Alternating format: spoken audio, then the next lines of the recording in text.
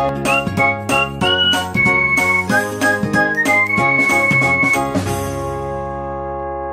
everyone, welcome back to my YouTube channel Trouble Free. In this video I'm going to explain you about the concept of process assessment in the subject of software engineering. First of all, before watching this video, I suggest you to watch the previous video which is about process patterns, and then come to this video so that you can understand it more easily. Okay, so let's get into the video. And before that, I've also started a new channel with study abroad content. If you're interested, have a look. I'll give the link of the channel in the description. So let's get started. So basically, you know what process patterns are, right? So when you apply those process patterns to a software project, you will be getting a software, right? So when you combine the process patterns and the software project, you're getting a software. But we don't know whether this software which we are getting will satisfy all the requirements or not. Okay, we don't know whether all the requirements which are asked by the customer are being satisfied or not. We don't know in that. So that is the reason why, in order to fulfill all the requirements, you need to combine the patterns with the real-time practices. Okay, very simple. You're combining software patterns and the software project in order to get the software, but the software whichever you got may or may not fulfill all the requirements. In order to solve this problem of requirement fulfillment, we are using the real-time practices combined with the software patterns. Got it? So you will be getting a good reliable software which will fulfill all the requirements. Okay, and this entire process should be continuously assessed. That is, you have to continuously monitor it. You have to continuously assess in the sense you have to figure out how it is going on, whether everything is going perfectly or not, if there are any mistakes, if it is going according to the plan or not, what about the efficiency, all the factors will be assessed, and this process is called as the process assessment. Got it?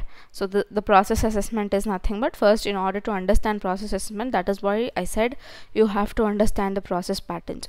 Got it? So this is about the process assessment, and I'll explain you with diagram also. It will be more clear for you then. This is the diagram which is associated with the process assessment. Okay, first, the software process is assessed with the help of the technique called as a software process assessment. Okay, from software process assessment you will be getting two things. Okay, it leads to two things. One is process improvement and the other is the capability determination. Okay, and this software process improvement is nothing but it will identify the modifications that are to be done to the software process. Okay, it will identify the modifications that are to be done to the software process, and this capability determination will identify the capabilities and the risks associated with this software process.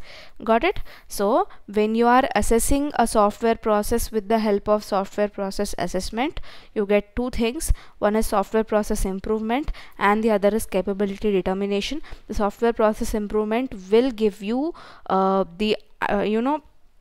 what are the modifications that are to be done, and the capability determination will identify the capabilities and risks associated with the software process. Got it? So when you are doing the process assessment, you will have some steps, you'll have some techniques. Sorry. Okay, so what are those techniques? We actually have three techniques. Okay, so in those three techniques, the first one is the standard CMMI assessment method for process improvement. SCAMPI, in short it is called as SCAMPI. Standard CMMI assessment method for process improvement. So in this we have several steps. We have like 5 steps. We have initiating, diagnosing, establishing, acting, learning.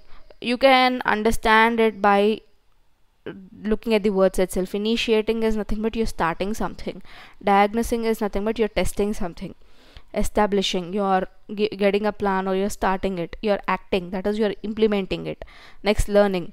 Out of that you're learning what you have done, any mistakes. If not, if it is going correctly, then okay, all the others have to be done in this way.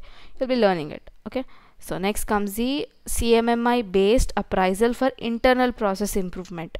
CMMI based appraisal, CBA, for IPI, that is internal process improvement.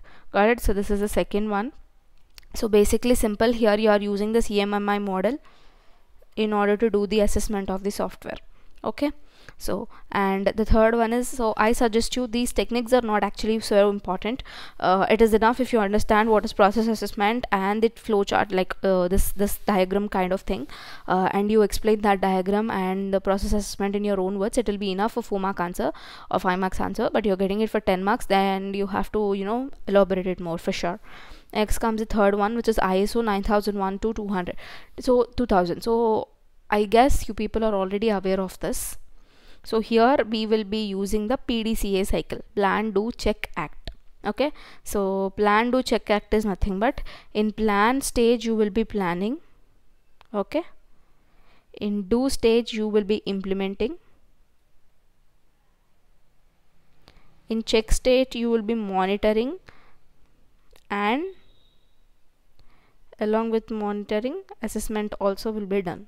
Okay, act is nothing but, here you are doing the monitoring and assessment, right? So after you complete your monitoring and assessment, you will be getting some changes which are to be done to the software in order to improve it, right? So after you know,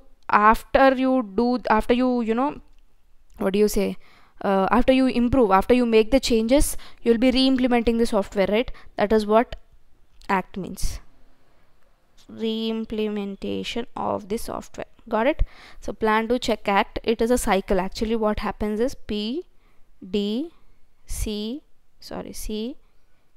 A. So it is a cycle. These 4 steps will be continuously happening in a cycle until and unless you obtain a high quality software. Got it? This is what happens in ISO 9001 to 2000 technique. Got it? So this is about this video, process assessment. I hope you guys are clear. So this is all about this video, and in this video, in the complete video, the most important part is the diagram.